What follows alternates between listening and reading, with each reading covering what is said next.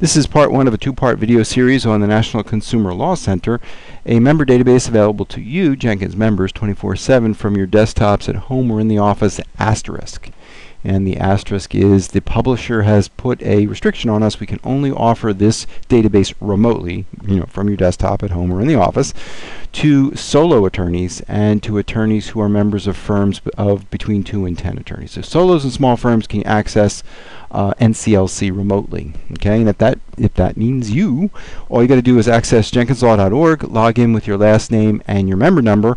When you get taken to the Member Center, which lists all the accessible databases, you'll see National Consumer Law Center.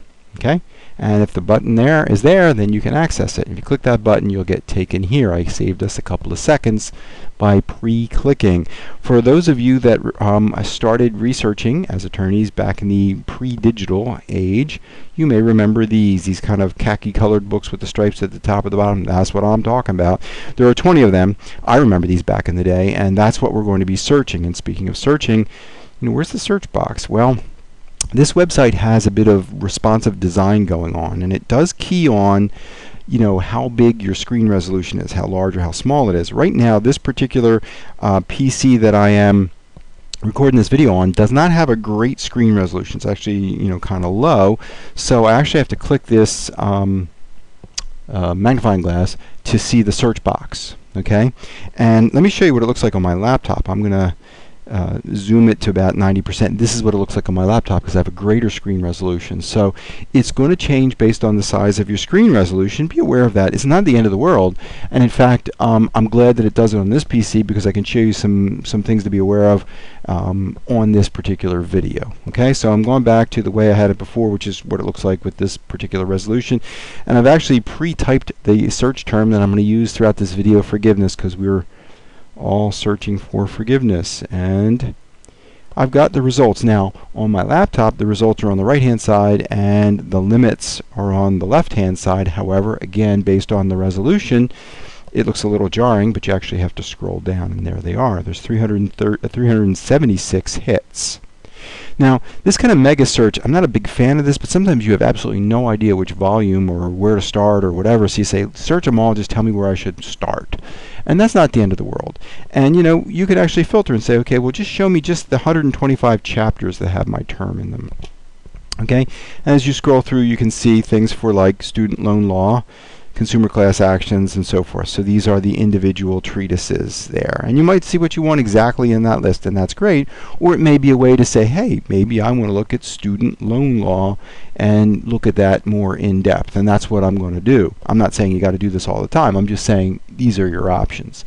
So if you scroll up to the top, you got some options here. You want to click My Treatises, and it lists the 20 treatises available to you as part of this subscription. So let's say, for example, I pick student loan law.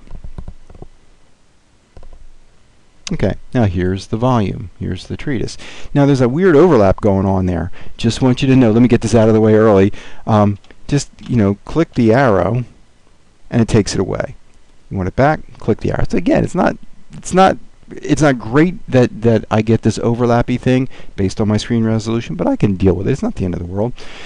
So here is the table of contents, which is, it's kind of cool that I can, wrong one, sorry. It's kind of cool that I can look at the table of contents. What's even better, though, is the index. And I'm not being old school in this. I'm just saying these indexes are quite useful. If you know where you want to go, for example, I'm going to stick with forgiveness. You pick the letter, okay? And let me see if I cannot give us all vertigo by scrolling down for forgiveness. I could have searched it, which would have made our lives easier, in this video, but whatever. Oh, forgiveness of loans, see cancellation of loans. So I can actually click here, and it will do a search. Not do a search, it will actually, go back to that appropriate section. Or I could, if I wanted, type in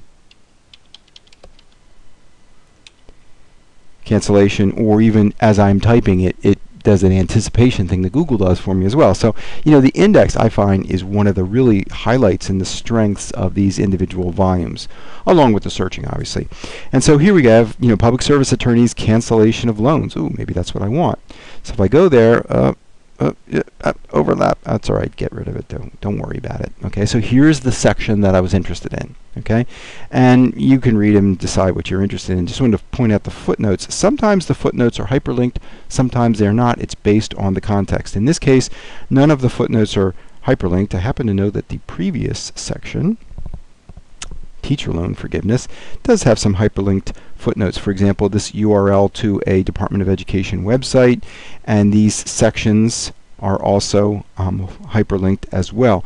Really depends on the context. I can't say for sure they're always going to be or they're always not going to be. Just be aware of that, but they try to do as much as they can do here. Okay. The last thing that I wanted to talk to you about is this. If you, let me scroll up to the top here, you like this particular section.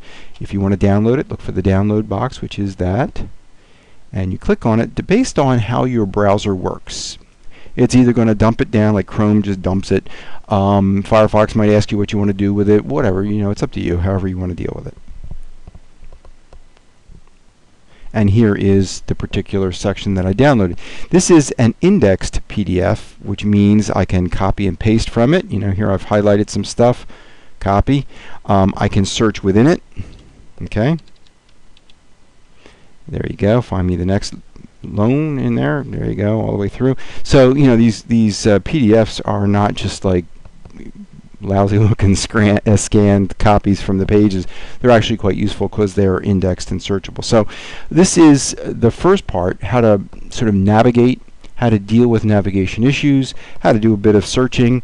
There are always search tips available if you want them, and if you want even more information, you can email, call, or chat with a Jenkins reference librarian, and he or she will give you some help working with the NCLC database.